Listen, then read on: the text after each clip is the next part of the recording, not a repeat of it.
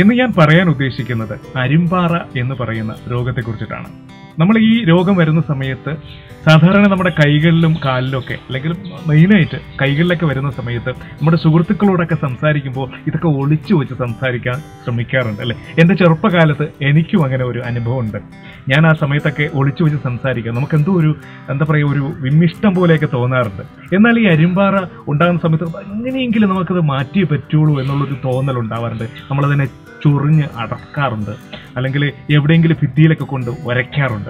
എന്നാൽ ഈ അരിമ്പാറ നമുക്ക് മാറ്റാൻ വേണ്ടിയിട്ട് നമ്മൾ സോഷ്യൽ മീഡിയയിലൊക്കെ തിരയുന്ന സമയത്ത് ഒരുപാട് മെഡിസിൻസുകൾക്ക് ഒരുപാട് ആൾക്കാർ പ്രൊമോട്ട് ചെയ്യാറുണ്ട്. എന്നാൽ ഇത്തരം മെഡിസിൻസുകൾ നമ്മൾ വാങ്ങി കഴിക്കുകയും അല്ലെങ്കിൽ വാങ്ങി അതിൽ തേക്കുകയൊക്കെ ചെയ്യുമ്പോൾ പലതരം സൈഡ് എഫക്റ്റുകൾ ഉണ്ടാവാറുണ്ട്. ഞാനിന്ന് പറയാൻ ഉദ്ദേശിക്കുന്നത് പഴമക്കാർ ഉപയോഗിച്ചിരുന്നതും വളരെയേറെ സൈഡ് എഫക്റ്റ് ഒന്നും ഇല്ലാത്തതുമായ എന്നാൽ അരിമ്പാറ പെട്ടെന്ന് അപ്രത്യക്ഷമാകുന്നതുമായിട്ടുള്ള ചില നാട്ടുമരുന്നുകളെ കുറിച്ചാണ് ഇന്ന് ഞാൻ പറയാൻ ഉദ്ദേശിക്കുന്നത്. അതെന്താണെന്ന് അറിയണമെങ്കിൽ വീഡിയോ മുഴുവൻ കാണുക. പിന്നെ മറ്റൊരു കാര്യം, നിങ്ങൾ ആദ്യമായിട്ടാണ് ഈ ചാനൽ കാണുന്നതെങ്കിൽ ചാനൽ സബ്സ്ക്രൈബ് ചെയ്ത് ബെൽ നോട്ടിഫിക്കേഷൻ ഓൺ ചെയ്യാൻ മറക്കണ്ട.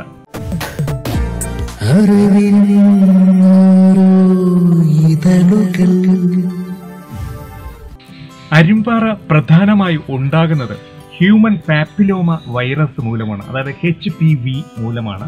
ഈ വൈറസ് മൂലമാണ് അരിമ്പാറ ഉണ്ടാകുന്നത്. നമ്മുടെ ചർമ്മത്തിലെ ചെറിയ വളർച്ചകളാണ് ഈ അരിമ്പാറ എന്ന് പറയുന്ന സാധനം. അരിമ്പാറ പല തരത്തിലുണ്ട്. ഇനി നമുക്ക് ഈ അരിമ്പാറ എങ്ങനെയാണ് നാട്ടുമരുന്നിലൂടെ ചികിത്സിക്കാൻ പറ്റുന്നത് എന്ന് നോക്കാം. നമുക്ക് ആദ്യം ചെയ്യേണ്ടത് കുറച്ച് അല്പം ഇഞ്ചി നീര് എടുക്കുക. ശുദ്ധമായ ഇഞ്ചിയുടെ നീര് 1 ടീസ്പൂൺ എടുക്കുക. 1 നുള്ള് ചുണ്ണാമ്പെന്ന് ചില സ്ഥലങ്ങളിൽ പറയാറുണ്ട്, ചില സ്ഥലങ്ങളിൽ 100 എന്നും പറയാറുണ്ട്. ഇത് 1 നുള്ള് എടുക്കുക. എന്നിട്ട് രണ്ടും കൂടെ ഇട്ട് മിക്സ് ചെയ്യുക, നന്നായിട്ട് ചാലിക്കുക. ആ ചാലിച്ച സാധനം ഈ അരിമ്പാറയുടെ മുകളിലേക്ക് അല്പം ഒന്ന് തടവി കൊടുക്കുക. ഇങ്ങനെ നിങ്ങൾ ചെയ്തു കഴിഞ്ഞാൽ അരിമ്പാറ ദിവസങ്ങൾക്കുള്ളിൽ മാറുന്നതാണ്. സൈഡ് എഫക്റ്റ് ഒന്നും ശരീരത്തിന് ഉണ്ടാവുകയും ഇല്ല. ഇനി മറ്റൊരു മരുന്നുണ്ട്, നമ്മുടെ അലക്കുകാരമില്ലേ, അലക്കുകാരത്തിൽ അല്പം ശുദ്ധമായ വെളിച്ചെണ്ണയും കൂടെ അല്പം മിക്സ് ചെയ്ത് അതായത് നന്നായി ചാലിച്ച് അരിമ്പാറയിൽ നന്നായിട്ട് തേച്ച് പിടിപ്പിക്കുക. ഇങ്ങനെ കുറച്ചു ദിവസം ചെയ്തു കഴിഞ്ഞാൽ നിങ്ങളുടെ അരിമ്പാറ നിങ്ങളുടെ ശരീരത്തിൽ നിന്ന് വിട്ടുമാറുന്നതാണ്. ഈ രീതികളൊന്നും നമ്മുടെ ശരീരത്തിന് ഒരു സൈഡ് എഫക്റ്റും ഉണ്ടാക്കുന്നില്ല എന്നുള്ളതാണ് വാസ്തവം. അതുപോലെ തന്നെയാണ് നമ്മുടെ പാടത്തും പറമ്പത്തൊക്കെ കാണുന്ന എരിക്ക് എന്ന് പറയുന്ന ചെടി.